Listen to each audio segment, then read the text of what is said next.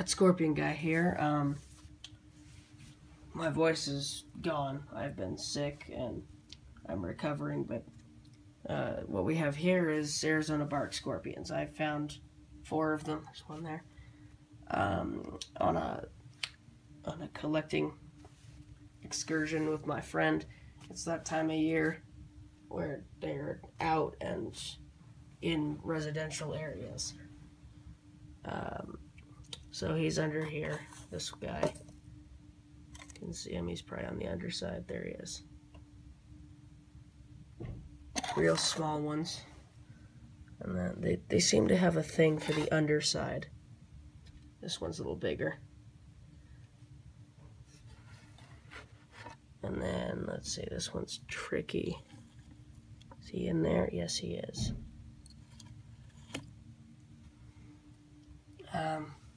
So yeah, these are the new additions, these bark scorpions.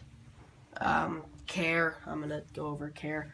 Lots of people keep them communal, and I do not think that's a good idea, because one of them is far smaller than the other ones, and there's big size differences between all of them.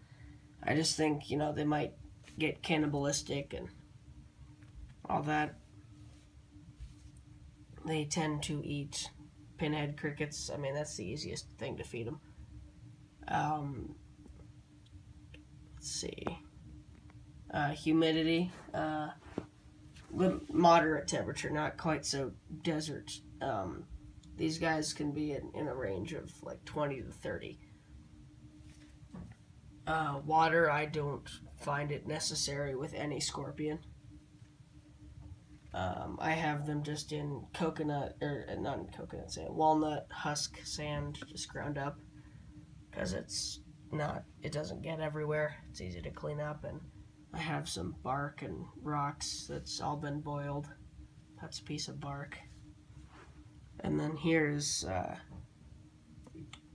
koya cactus that's been dried out. They like to hide in those, and then just rocks. This has all been boiled rocks, and that's half of a log. So this is their setups. These are just little critter keepers. Like these. That's about it. Yep. See you guys later.